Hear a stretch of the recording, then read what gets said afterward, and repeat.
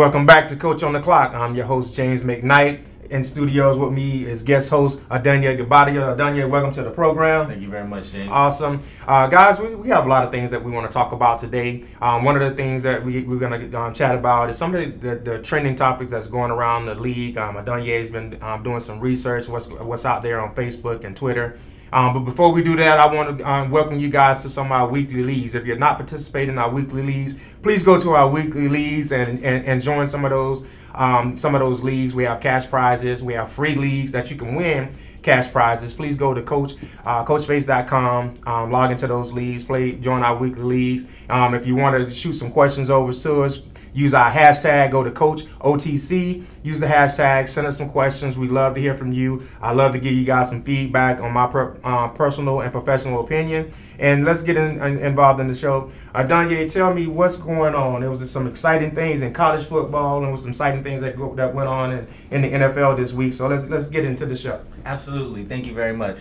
As we can see, our Facebook followers and Twitter followers are talking about Rex Ryan and the New York Jets and what's going on with their coaching staff. They have a horrible start to the season. They're 1-4. They lost yesterday, 31-0 to the Chargers. James, can you give us your professional insight on what's going on with the New York Jets coaching staff?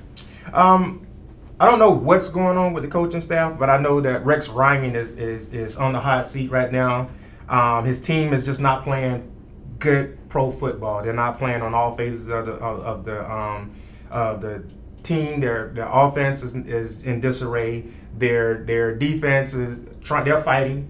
But yesterday, Phillip Rivers controlled the ball. The New York Jets offense was off the field. And I don't think that offensive coordinator, Marty Mornhinweg, is calling a good game that's fitting.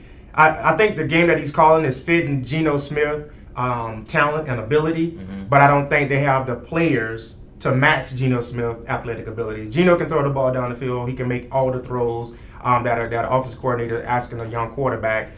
But his receivers are not running great routes. They don't fight for the ball once he throw the ball up.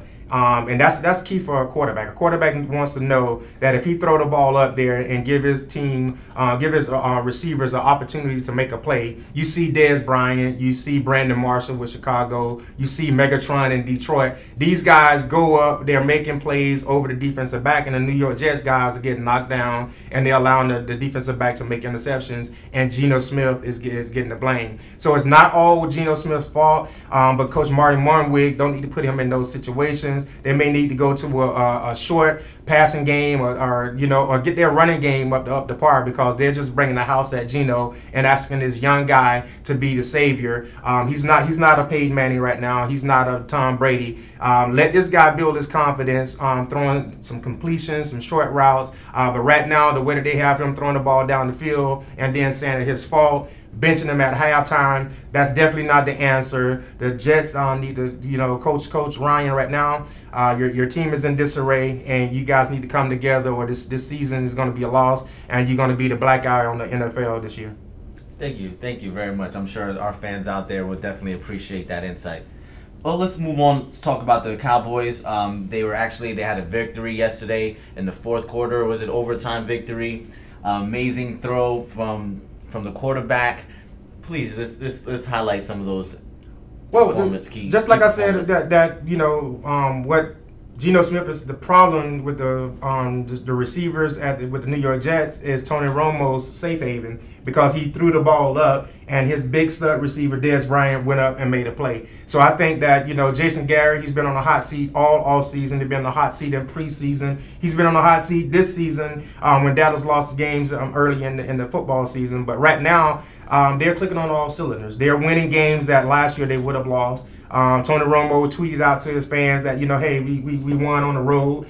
So he's letting the Cowboy fans know that, listen, don't just cheer for us when we're at home, and don't just criticize us if we lose on the road, because they're playing Dallas Cowboys football. DeMarco Murray is the top running back in the NFL right now. Mm-hmm. And I think that Jason Garrett and that offensive and defensive coaching staff have come together. They're putting together some great game plans. I know they would like to lead from the beginning, but they've been able to stick together and win games in the fourth quarter. And I think you're going to see the Dallas Cowboys in the playoffs this year coming up. Excellent. Thank you very much.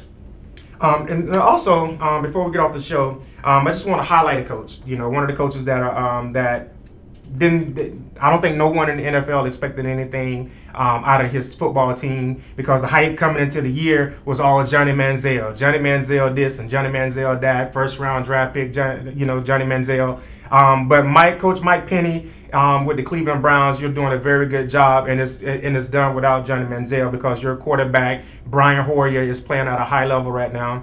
This kid is I call him the cardiac kid, because he's keep winning games in the fourth quarter. He's keeping your team in there. You got a no-name cast of receivers that he's playing with. You got a no-name cast of running backs. So this guy is going out there under the scrutiny and under the microscope of Johnny Manziel. He's kept his poise. He's playing at a high level, and I think Coach Kyle Shanahan is doing a great job calling the plays and allowing this young quarterback to play at an efficient level. So I want to congratulate the Cleveland Browns on another win. You guys are having you've evened your record at 2-2. You've lost 2 games by a total of 5 points, and so you guys are five points away from being 4-0 on your season. So I think that your future is bright. Stay in there. You guys are playing at a high level right now on all 3 phases of the football team. And so Coach Mike Penny, keep it up. You guys looking good. This is Coach on the Clock. I'm James McKnight, and we'll see you guys next time.